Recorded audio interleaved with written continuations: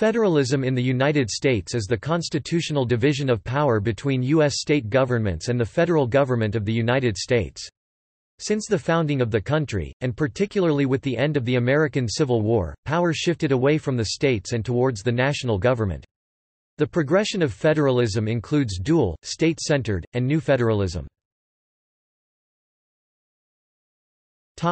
Federalism in the early republic. Federalism was a political solution for the problems with the Articles of Confederation, which gave little practical authority to the federal government. For example, the Articles allowed the Continental Congress the power to sign treaties and declare war, but it could not raise taxes to pay for an army, and all major decisions required a unanimous vote. The movement was greatly strengthened by the reaction to Shays' Rebellion of 1786 to 1787, which was an armed uprising of yeoman farmers in western Massachusetts. The rebellion was fueled by a poor economy that was created, in part, by the inability of the federal government to deal effectively with the debt from the American Revolutionary War. Moreover, the federal government had proven incapable of raising an army to quell the rebellion, so that Massachusetts had been forced to raise its own. In 1787, 55 delegates met at a constitutional convention in Philadelphia and generated ideas of a bicameral legislature, United States Congress, balanced representation of small and large states, Great Compromise, and checks and balances. James Madison stated in a long pre-convention memorandum to delegates that because one could hardly expect the state legislatures to take enlightened views on national affairs, stronger central government was necessary. This convention almost immediately dropped its original mandate and instead set about constructing a new Constitution of the United States. Once the convention concluded and released the Constitution for public consumption, the Federalist movement became focused on getting the Constitution ratified. The most forceful defense of the new Constitution was the Federalist Papers, a compilation of 85 anonymous essays published in New York City to convince the people of the state to vote for ratification. These articles, written by Alexander Hamilton and James Madison, with some contributed by John Jay, examined the benefits of the new, proposed Constitution, and analyzed the political theory and function behind the various articles of the Constitution. The Federalist Papers remain one of the most important sets of documents in American history and political science. Those opposed to the new Constitution became known as the Anti-Federalists. They generally were local rather than cosmopolitan in perspective, oriented to plantations and farms rather than commerce or finance, and wanted strong state governments and a weak national government. The Anti-Federalist critique soon centered on the absence of a Bill of Rights, which Federalists promised to provide. Because George Washington lent his prestige to the Constitution and because of the ingenuity and organizational skills of its proponents, the Constitution was ratified by all the states. The outgoing Congress of the Confederation scheduled elections for the new government, and set March 4, 1789 as the date that the new government would take power. In 1789, Congress submitted 12 articles of amendment to the states. 10 of these articles, written by congressional committees, achieved passage on December 15, 1791 and became the United States Bill of Rights. The 10th Amendment set the guidelines for federalism in the United States. Federalist Party. As soon as the first Federalist movement dissipated, a second one sprang up to take its place. This one was based on the policies of Alexander Hamilton and his allies for a stronger national government, a loose construction of the Constitution, and a mercantile rather than agricultural economy. As time progressed, the factions which adhered to these policies organized themselves into the nation's first political party, the Federalist Party, and the movement's focus and fortunes began to track those of the party it spawned. While the Federalist movement of the 1780s and the Federalist Party were distinct entities, they were related in more than just a common name. The Democratic-Republican Party, the opposition to the Federalist Party, emphasized the fear that a strong national government was a threat to the liberties of the people. They stressed that the national debt created by the new government would bankrupt the country, and that federal bondholders were paid from taxes paid by honest farmers and workingmen. These themes resonated with the Anti-Federalists, the opposition to the Federalist movement of the 1780s. As Norman Richord has documented for Virginia, of the supporters of the Constitution in 1788, 69% joined the Federalist Party, while nearly all 94% of the opponents joined the Republicans. 71% of Thomas Jefferson's supporters in Virginia were former anti-Federalists who continued to fear centralized government, while only 29% had been proponents of the Constitution a few years before. In short, nearly all of the opponents of the Federalist movement became opponents of the Federalist Party. The movement reached its zenith with the election of John Adams, an overtly Federalist president. However, with the defeat of Adams in the election of 1800 and the death of Hamilton, the Federalist Party began a long decline from which it never recovered. What finally finished off the Federalist Party was the Hartford Convention of 1814, in which 5 New England states gathered to discuss several constitutional amendments necessary to protect New England's interests in regard to the blockade of their ports by the British during the War of 1812. The threat of secession also was proposed during these secret meetings. 3 delegates were sent to Washington, D.C. to negotiate New England's terms only to discover the signing of the Treaty of Ghent, ending the war with the British. The Federalists were then seen by many as traitors to the Union. Federalism under the Marshall Court. The United States Supreme Court under Chief Justice John Marshall played an important role in defining the power of the federal and state governments during the early 19th century. As the U.S. Constitution does not specifically define many dividing lines between the layers of government, the Supreme Court settled the issue in New York.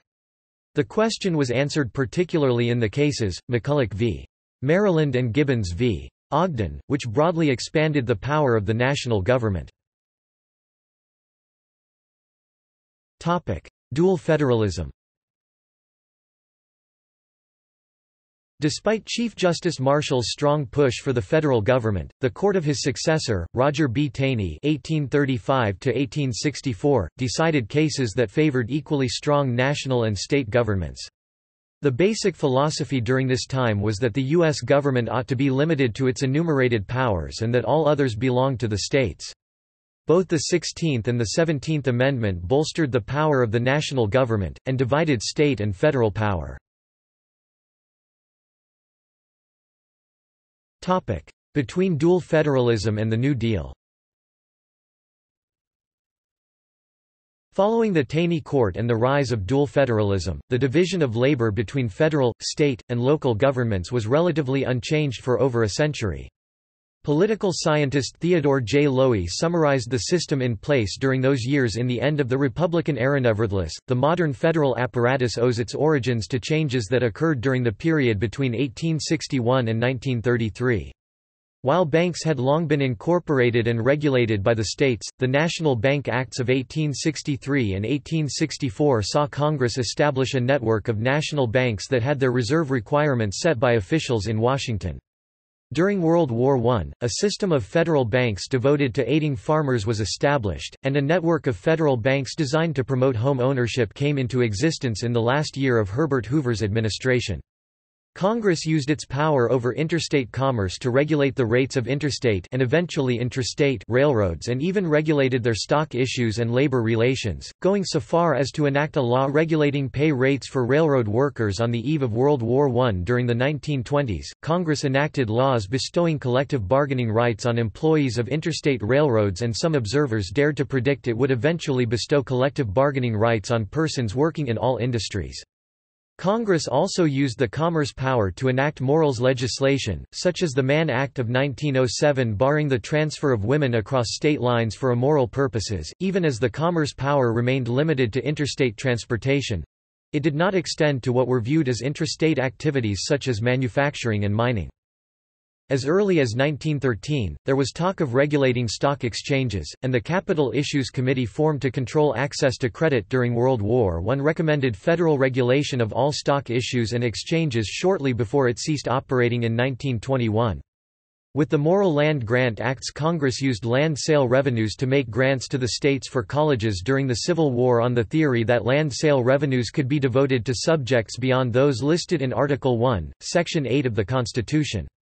On several occasions during the 1880s, one house of Congress or the other passed bills providing land sale revenues to the states for the purpose of aiding primary schools. During the first years of 20th century, the endeavors funded with federal grants multiplied, and Congress began using general revenues to fund them, thus utilizing the general welfare clause's broad spending power, even though it had been discredited for almost a century. Hamilton's view that a broad spending power could be derived from the clause had been all but abandoned by 1840. During Herbert Hoover's administration, grants went to the states for the purpose of funding poor relief. The Supreme Court began applying the Bill of Rights to the states during the 1920s, even though the 14th Amendment had not been represented as subjecting the states to its provisions during the debates that preceded ratification of it. The 1920s also saw Washington expand its role in domestic law enforcement. Disaster relief for areas affected by floods or crop failures dated from 1874, and these appropriations began to multiply during the administration of Woodrow Wilson (1913–21). By 1933, the precedents necessary for the federal government to exercise broad regulatory power over all economic activity and spend for any purpose it saw fit were almost all in place. Virtually all that remained was for the will to be mustered in Congress and for the Supreme Court to acquiesce. Cooperative federalism. Although cooperative federalism has roots in the Civil War, the Great Depression marked an abrupt end to dual federalism and a dramatic shift to a strong national government. President Franklin D. Roosevelt's New Deal policies reached into the lives of U.S. citizens like no other federal measure had. As the Supreme Court had rejected nearly all of Roosevelt's economic proposals, the President proposed the Judicial Procedures Reform Bill of 1937 to add more members. The expansion of the court along with a Democrat-controlled Congress would tilt court rulings in favor of Roosevelt's policies. Lowy notes 3 Supreme Court cases that validated the shift in power: National Labor Relations Board v. Jones and Laughlin Steel Corporation, Helvering v. Davis, and Steward Machine Company v. Davis. The national government was forced to cooperate with all levels of government to implement the New Deal policies. Local government earned an equal standing with the other layers, as the federal government relied on political machines at a city level to bypass state legislatures.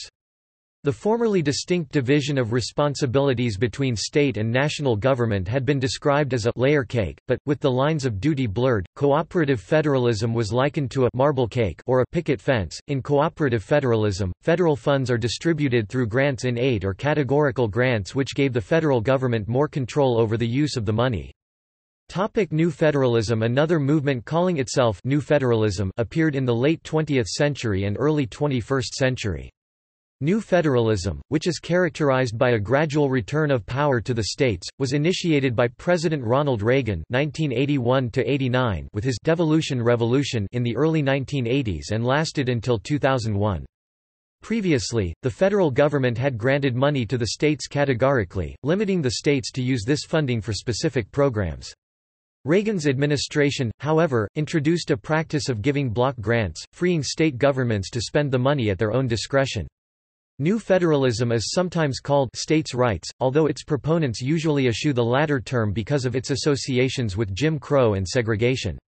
Unlike the states' rights movement of the mid-20th century, which centered on the civil rights movement, the modern Federalist movement is concerned far more with expansive interpretations of the Commerce Clause, as in the areas of medical marijuana Gonzales v. Reich, partial birth abortion Gonzales v. Carhart, gun possession United States v. Lopez, federal police powers United States v. Morrison, which struck down portions of the Violence Against Women Act, or agriculture Wickard v. Filburn. See also Anti-Federalists, Federalism, Great Law of Peace, Influence on the United States Constitution, Laboratories of Democracy, 17th Amendment to the United States Constitution, 10th Amendment to the United States Constitution. Notes. Further reading and references. Gersten, Larry N. 2007, American Federalism, A Concise Introduction, Armonk, New York, United States, M. E. Sharp, ISBN 0-7656-1671-8. Hafer, Catherine, Landa, Dimitri, August 2007. Public Goods in Federal Systems. Quarterly Journal of Political Science. Now Publishing Inc. 2 3, 253–275. CiteSeer 10.1.1.485.7813. doi 10.1561 100.000060001. PDF. Lacroix, Allison L. 2010, The Ideological Origins of American Federalism, Cambridge, Massachusetts, United States, Harvard University Press, ISBN 0-674-04886-5. Lowy, Theodore 1995, The End of the Republican Era, Norman, Oklahoma, United States, University of Oklahoma, ISBN 0-8061-2887-9. Taylor, Jeff 2013, Politics on a Human Scale, The American Tradition of Decentralism, Lanham, Maryland, United States, Lexington Books, ISBN 978-0-7391-8674-9. U.S. Constitution. Zavodnyik, Peter 2011, The Rise of the Federal Colossus, The Growth of Federal Power from Lincoln to FDR. Santa Barbara, California, United States, ABC Clio.